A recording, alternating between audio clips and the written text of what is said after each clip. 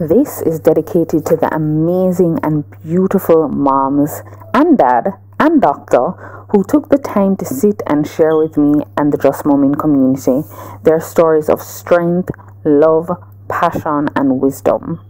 I can honestly say that I feel so blessed by every single encounter. Each one of my guests left little nuggets of goodness that will stay with me forever. And so I thought it was so important to highlight some of these special moments. Because at the end of the day, being honest about your motherhood journey is the greatest gift you can give another mom. So I really hope you enjoy this. You know, how did you manage your time to ensure that he didn't feel neglected? You pretty much answered that question, you know? Yeah, I try my best to keep him, to remind him that he's also important. He's also significant to me. And, you know, where I can take breaks, I take breaks and I jump between the two. And in all honesty, we hardly buy any toys for them because they can entertain themselves. They can entertain themselves. Which is awesome. And each other. Yeah. So, in all honesty, when people ask me, how do you do with 3 boys? And in all honesty, I think it's easier because they have each other's company. Yes. And everything's like a routine. My house is like a school. And I mean, also during my pregnancy, I suffered from postpartum depression. So, you know, all those hormones swirling around, and there was a point where I wasn't too stable. I wasn't too stable. It was hard. It was hard because you feel very alone. You don't know what you're doing. You're in charge of these 2 lives.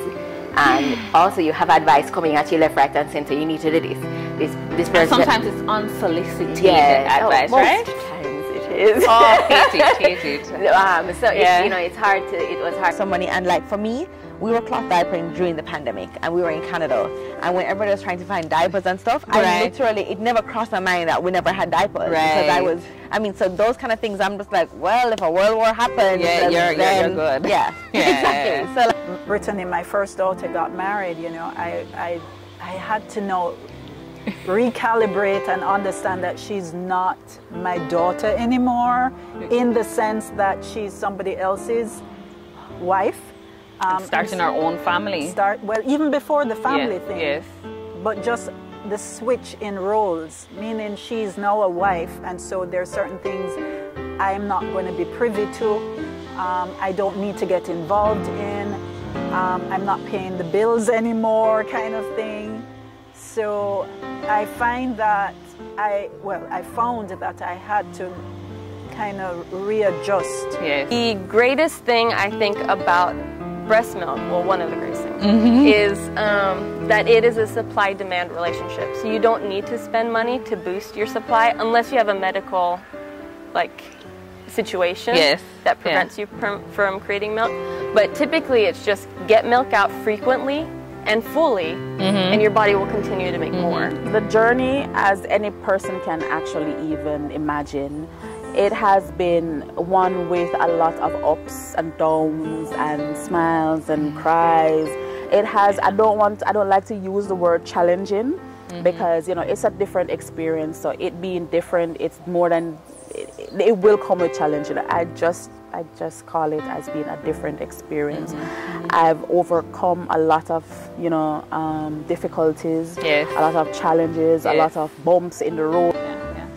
As you said, the father role is so important. I always say that God gave us 2 parents for a reason. This parenthood thing is not easy. It's not for one. It's not for one. It is not. You know, we need the mommy, we need our daddies just as much as we need our mommies. And you see the breakdown in the society.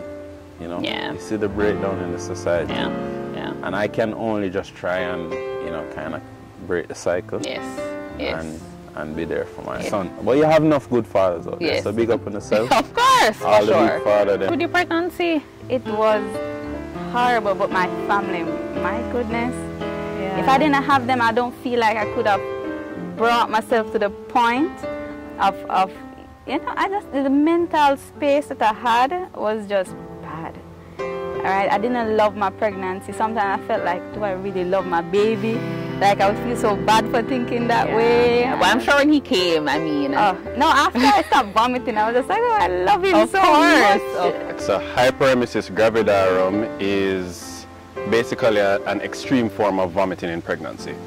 So vomiting in pregnancy is pretty common. A lot of women have either nausea or vomiting in pregnancy.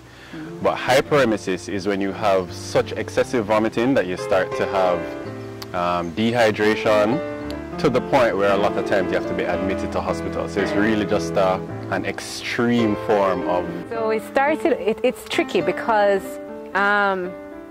we try to start it every single day with every single child. No, trust me, that did not work out at all. It was just way too much. So we moved to like once a week and sometimes once every other week. So you have to figure out what works for your family. And there was feelings of guilt, you know. Honestly, there were feelings of guilt when you didn't get it in, and the kids be like, but you haven't done so and so. But you have to know where your limits are, you know, because if some days when I push to do it, then I'm grumpy, you know. And that's no fun for no one. Defeating the purpose. Exactly. So.